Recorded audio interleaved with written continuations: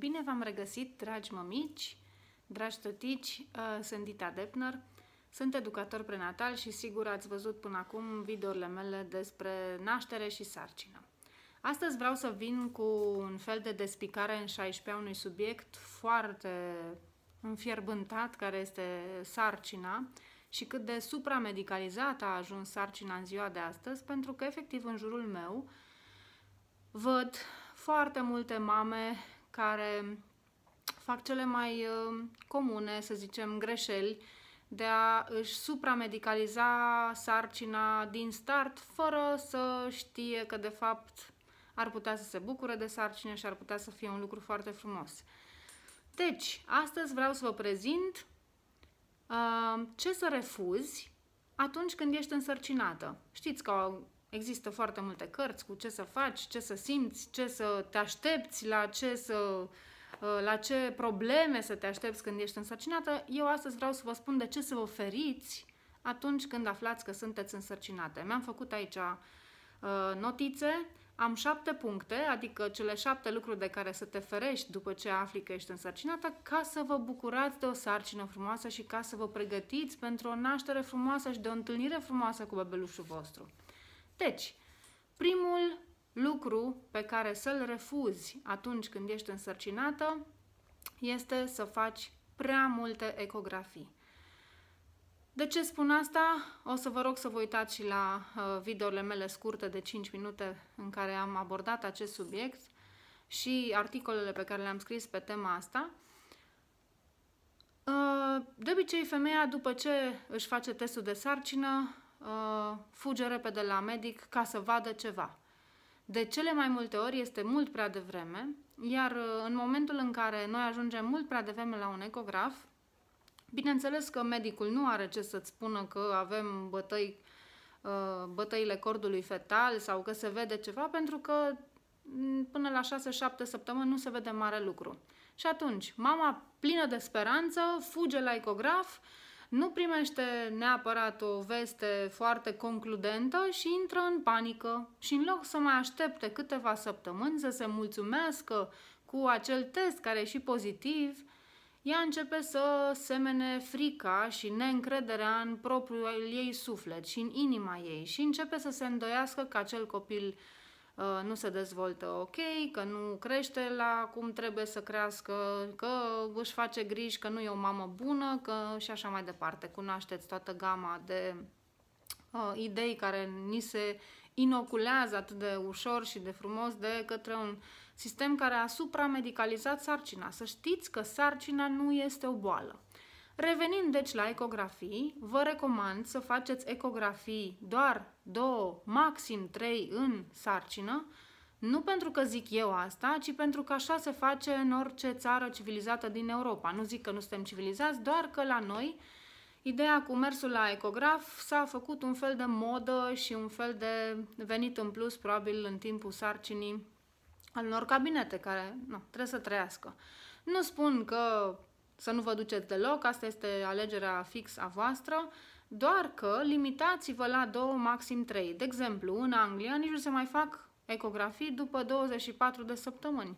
Chiar nu mai aveți ce să aflați. Copilul e vesel, copilul e bine, nu-i plac ecografiile, îl bruiați în viața lui intrauterină, chiar n-are sens să îl tot verificați atât. Aveți încredere că așa cum a venit, așa o să și iasă și totul este bine și el știe să se dezvolte în burtica voastră. Bun, deci, prima chestie a fost refuzăm prea multe ecografii. Al doilea lucru pe care să-l refuzi când ești însărcinată este să accepti prea multe pilule, medicamente, suplimente, vitamine sintetice. De ce îți spun asta? Pentru că 90% din ceea ce investiți voi în pilule, medicamente, vitamine sintetice și așa mai departe, corpul nu le recunoaște și le elimină.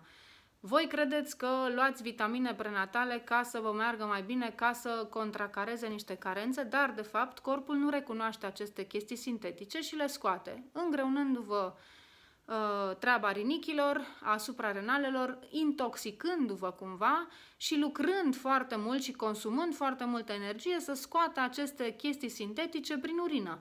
Deci voi, teoretic, dați banii pe care cu greu după aceea corpul vostru reușește să-i scoată din sistemul corpului uman pentru că nu folosește nimic, pentru că nu recunoaște. Ce recunoaște corpul nostru?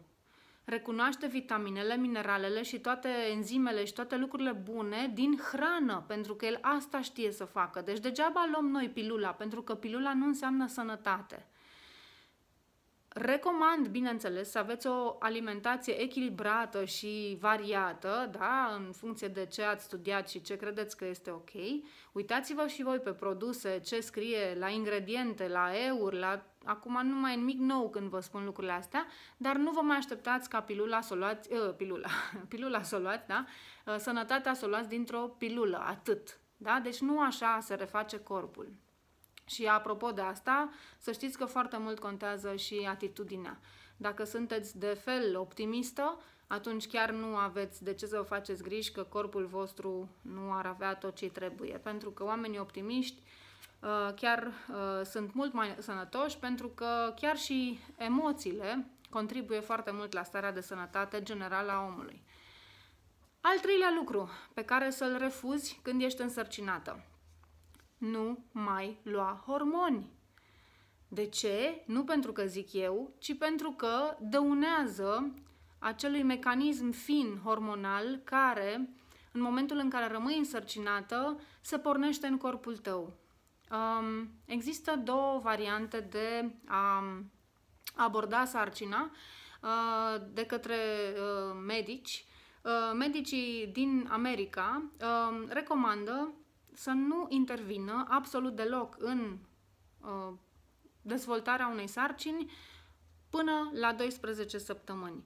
Deci, ei nu intervin și nu mențin sarcina cu orice fel de preț și cu o tonă de pilule, adică hormoni, pentru că ei consideră că corpul are o anumită inteligență ca să elimine un embrion care nu este viabil.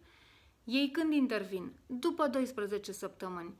Ei, gândiți-vă că există o logică în toată abordarea asta și mie îmi face sens. Deci, dacă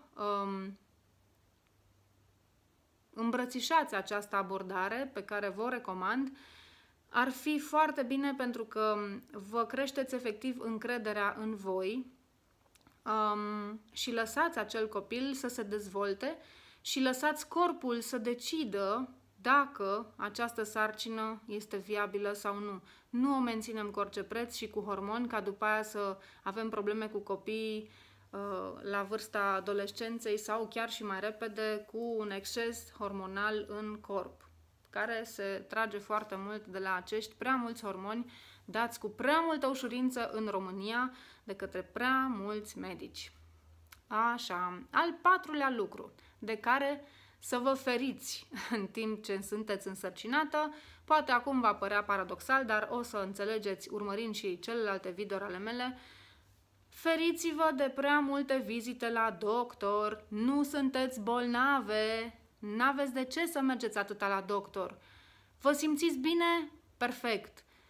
Nu vă doare nimic? Minunat. N-aveți probleme? Nu aveți grețuri? Nu aveți? Și dacă aveți, înseamnă că există în subconștient ceva care încă nu a acceptat această sarcină, această mare schimbare care o aduce acest copil în viața voastră. Uitați-vă la celelalte interviuri ale mele în care explic pe larg chestia asta, pentru că nu vreau să fac un video foarte lung acum, și studiați și notați și vedeți că toate somatizările corpului nostru au o cauză emoțională. Atâta timp cât le rezolvați, nu aveți de ce să mergeți săptămânal sau lunar la medic. Nu sunteți bolnave. Sarcina nu este o boală, doar că am ajuns să o tratăm ca și cum ar fi o boală. O femeie a ajuns să meargă la ginecolog o dată la 2 săptămâni sau o dată pe lună, ca să ce? De obicei are o tonă de întrebări pentru acel medic care nu are timpul fizic necesar să-i explice femeii prin ce trece. Pentru asta există educatorii prenatali. Eu sunt aici ca să vă lămuresc și să vă dau toate informațiile de care aveți nevoie ca să înțelegeți sarcina voastră, să vă înțelegeți emoțiile, să vă înțelegeți ciufuțenia, să vă înțelegeți corpul, să vă înțelegeți bebelușul, pentru că medicul nu este psiholog și nu are timp să stea să vă ofere toate aceste informații și răspunsuri la întrebări. Credeți-mă, și eu, când am rămas însărcinată pentru prima oară, aveam o tonă de întrebări și m-aș fi dus fix la medic să-l întreb aceste lucruri, numai că ei nu sunt pentru asta. Informarea asta a femeii, în sfârșit, are unde să o facă, da? Nu vine de la medic. Vine de la moașe, care în România, din păcate, sunt foarte puține și care nu sunt obișnuite să dea aceste informații așa cum o făceau pe vremuri. Vine de la educatori prenatal, vine de la oameni care înțeleg nașterea, de la dule, da? Acele femei care însoțesc mămicile la naștere. Deci, culegeți-vă informațiile nu de la medic și nu sperați să vă dea, pentru că nu au timp. Ei se ocupă de problemele, într-adevăr, care sunt probleme, nu de sarcini. Sarcinile, majoritatea, sunt fără risc. Te numeri probabil și tu printre sarcinile fără risc, doar că societatea din ziua de astăzi te face să crezi că ai avea o problemă. Nu, ești doar însărcinată, deci binecuvântată, un copil care așteaptă să crească, să se coacă, ca să se nască. Deci, nu mai mergeți la medic ca să obțineți informațiile acestea. Obțineți informațiile acestea uitându-vă chiar și numai la blogul meu sau la YouTube-ul meu, da? Și o să găsiți foarte multe informații pe care medicul nu are timp să vi le dea. Bun, deci, ce să refuzi când ești însărcinată? Al 5-lea punct. Prea multe sfaturi de la cunoscuți. Închideți-vă gura prietenelor. Nu, închideți gura prietenelor, da? Care vin să vă povestească. Hai să-ți spun eu cât de nasol a fost la naștere, da? Când vezi o burtică, îți vine să spui tot de la propria ta naștere, pentru că 90% din nașteri sunt traumatizante pentru femeile care nu se pregătesc sau au avut ghinionul să nu fie înțelese sau sprijinite de medicul sau de instituția unde au născut și atunci ele, când mai văd o gravidă, vor să elibereze acea greutate care le stă pe suflet, pe care n-au eliberat-o și care le-a dat probabil și depresia de după naștere, pentru că aceea nu trebuie să apară. Și atunci când te văd pe tine cu burtică fericită încă că nu știi ce te așteaptă, o să vină să sară pe tine să facă concurs cine a născut mai traumatizant. Ei, am o propunere. Spuneți-le să vă povestească după ce nașteți, pentru că chiar aveți nevoie să nu vină nimeni să vă povestească ce cred ele despre naștere și despre sarcină. Pentru că nu e locul, pentru că nu ele sunt părinții acestui copil, pentru că copilul vostru nu le-a ales pe ele să le fie părinte, așa că voi luați-vă, asumați-vă această sarcină, acest bebeluș care vine fix la voi și vă știe și vă ales, da? Și mergeți pe intuiție. Nu mai lăsați pe alții să vă spună cum să alăptați, când să alăptați, cum să nașteți, când să nașteți, ce să faceți, să nu faceți, cum să dormiți, cum să mâncați și cum să beți și cum, eu știu, toate nebuniile astea. Nu aveți nevoie de sfaturile neavizate ale tuturor prietenelor binevoitoare, nu contează.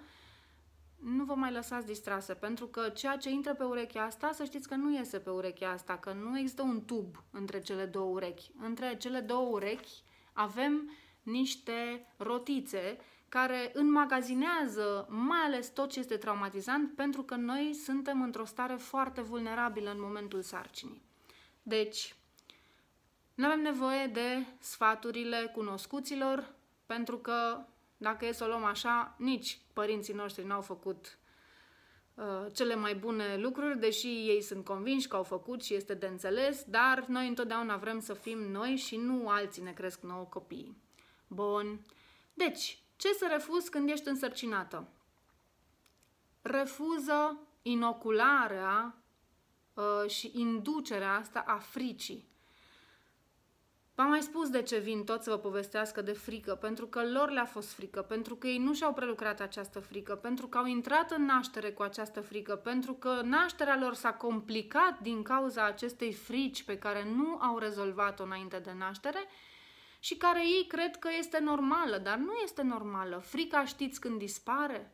Frica dispare când primim informații, când înțelegem de fapt ce se întâmplă cu corpul nostru, când înțelegem ce se întâmplă cu bebelușul nostru din burtică, când ne înțelegem pe noi, înțelegem procesul fiziologic al nașterii și atunci frica dispare, pentru că frica apare doar în fața necunoscutului.